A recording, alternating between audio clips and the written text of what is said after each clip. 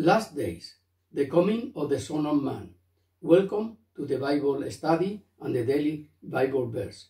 For easier understanding of the video, read the message posted. Thank you.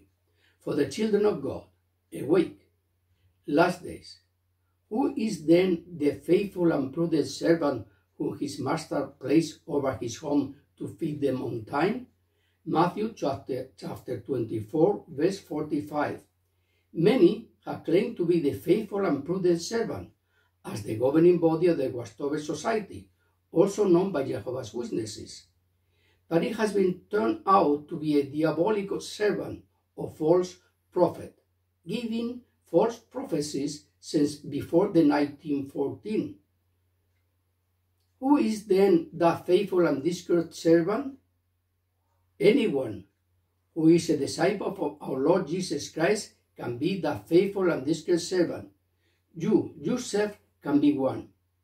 The Jesus continued telling the Jews who have believed in him, if you remain in my word, you are truly my disciples, and you will know the truth, and the truth will set you free. John chapter 8, verse 31-32. You have to love, or we have to love also the Father and his Son Jesus Christ with all our hearts and with all your strength, and be loyal to the Holy Spirit. That is, if the Father gives you certain gifts, thank him, but do not boast, because that gift comes from God. It is not yours. 2 Corinthians chapter 4, verse 7 says, but we have this treasure in earthly vessels, so that the excellency of the power may be from God and not from us. Blessed is that servant whom, when his master comes, he will find doing so. Matthew chapter 24, verse 46. Truly I tell you, he will put him over all his possessions. Verse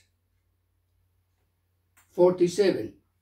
But if that wicked servant said in his heart, my Lord is slow to come, verse 48, and he will begin to beat his servants and even eat and drink with the drunkards, verse 49, the Lord of that servant will come on a day that he does not wait, and the hour that he does not know, verse 50, and he will punish him harshly, and will do his part with the hypocrites.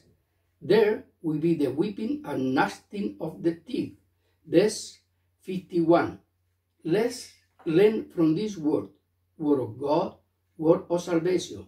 We will continue making future videos on the theme of the last days. God bless you and have a good day. Thank you very much, dear brothers and sisters, for your time. Thank you.